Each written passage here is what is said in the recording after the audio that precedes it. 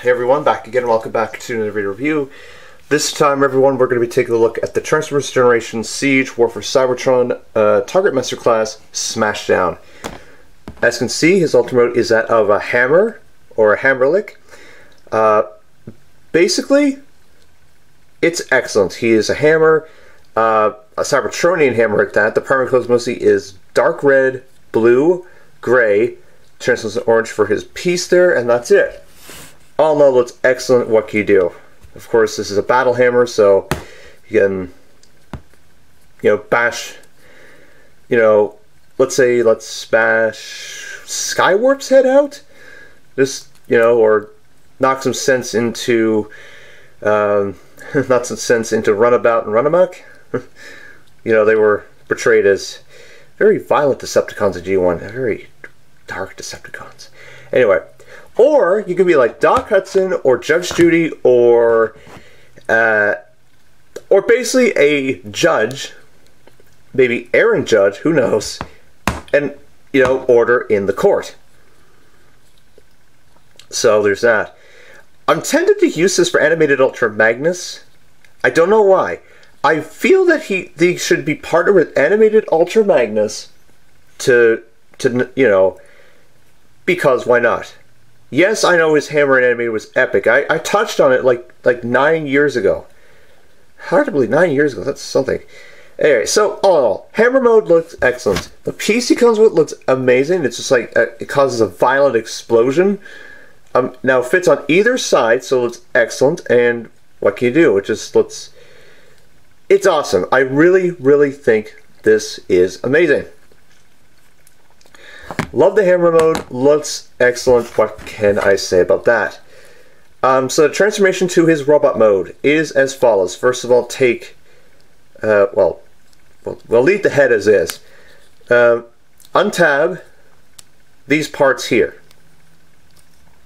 Fold,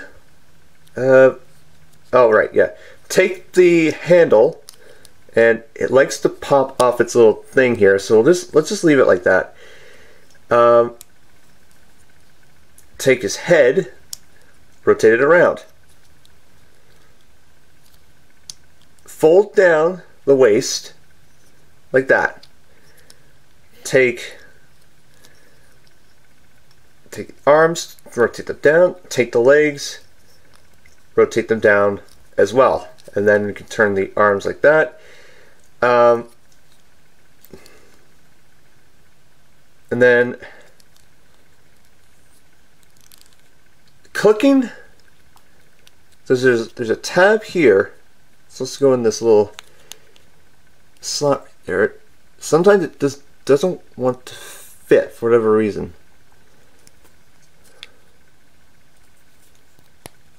Anyway, the handle itself unfortunately sticks out of his ass, so yes, you can pop it off and all that stuff, but I'm not going to bother because, anyway.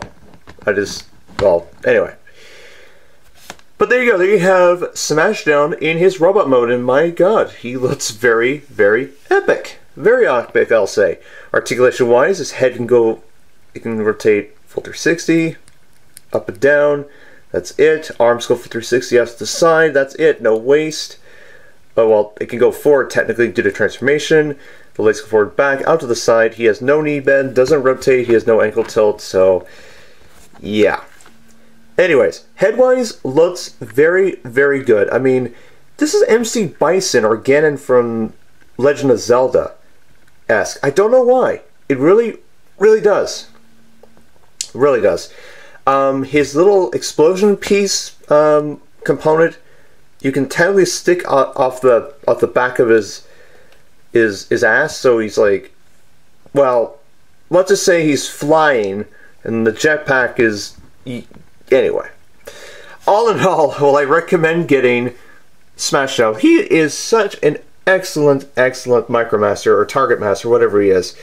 He looks incredible. I really can't blame the design of this. Looks pretty funky. The transformation is very unique. Hammer mode looks very epic. I'd like to see this repainted in animated Ultra Magnus colors if possible, or maybe even a Decepticon like hammer, and we'll, you know, give it a very funky name. Like give it a very, very funky name for the Decepticon repaint retool if they decide to go down that route. Who knows? I mean, we'll see what happens. But anyways, guys, that is my video review of the Transformers Generation Siege War for Cybertron Target Master class SmashDown. I will see you all very soon. I will be back as soon as possible for the next video, and yes. So take care, everyone. See you soon. Have a good day, and I shall catch you later. Bye-bye.